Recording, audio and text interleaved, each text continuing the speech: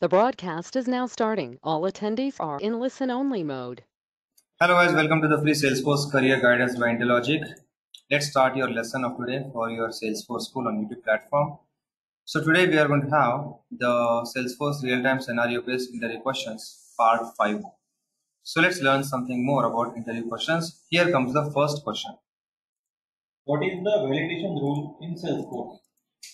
So when they will ask this question, you can answer that validation rule is nothing but a mechanism in Salesforce by which we can avoid unwanted data entry into the Salesforce software. As apart from that, we can give error message to the customer user on the screen, and this way you can avoid the user to enter such kind of data which is not allowed in the business process. Here comes the next question.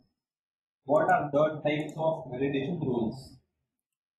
So we are having two types of validation rules. One is standard validation rule. Let's say, for example, you are entering wrong email address, so it will give automatically error message, which is by default given by Salesforce. But other one is the custom validation rule. Let's say age should not be more than 60, or for example, quantity should not be less than 2, etc. Those are customized validation rule called as custom validation rule. So standard and custom validation rule, these are the two validation rules we have in Salesforce. Here comes the next question. What is VLOOKUP function in Salesforce? So VLOOKUP is a special type of function in Salesforce by which actually we can find out something in the column. Like you can check some kind of, compare with some kind of zip code, and we can compare with some kind of data with a column, like an Excel VLOOKUP. So VLOOKUP is also called as vertical lookup. It's a kind of a full form is vertical lookup, where actually we can take a kind of function and search a certain value in a particular column. And this way you can actually perform this information, like we can perform this information searching in a vertical mode. So that is something we use in the validation rule and also in various cases, and especially for searching the zip code comparison with the different data, we use the VLOOKUP. Here comes the next question. What is external ID?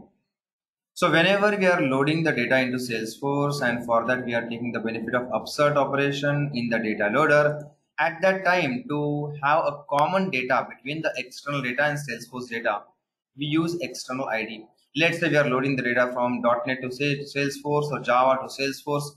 At that time, the external ID works like an intermediate entity and help us to identify whether the record is already present in Salesforce or it's a new entry record. This way, external ID helps us to perform this operation. And now here comes the next and last question. What is governor limit in Salesforce? Okay, now governor limit is nothing but a mechanism by which we can ensure that any resources in Salesforce will not be overutilized, because Salesforce is working on a shared cloud system, and that is the reason one company, one user overutilizing the resources is not going to work. A company using too many SOQL queries, a company using too many DMLs is not going to work, because the same server is being shared by other companies as well. So Salesforce sets some rules and regulations which every company has to follow. And let's say, for example, only in one transaction 150 DMLs, or in one transaction only 100 SOQL queries, and we have to work with that governor limit only to ensure everything will be going smooth. So these are the rules which are set by Salesforce to ensure the working will happen smoothly in the shared environment. So this way you can answer this kind of questions in the interview, guys. And let's meet with more such useful questions in the next video. Till then, enjoy your learning of Salesforce and prepare very well for your upcoming interviews. Thank you.